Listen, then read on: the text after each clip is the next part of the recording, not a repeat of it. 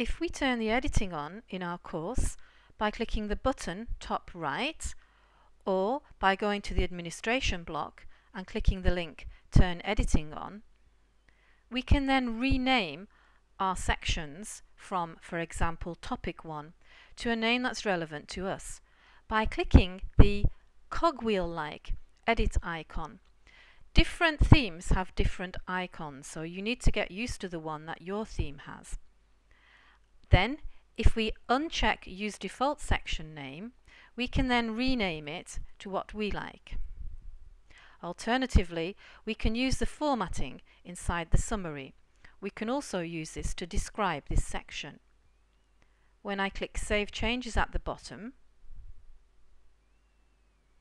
you can see that the topic section has been renamed and its name is also reflected in the navigation block in the current course link.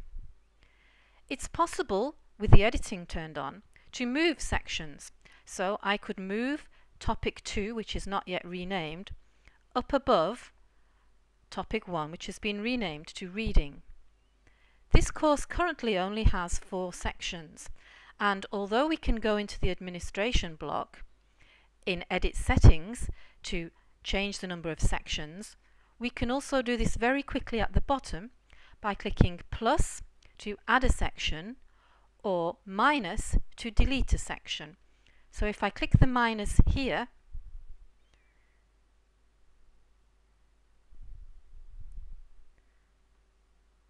we now only have 3 sections in our course.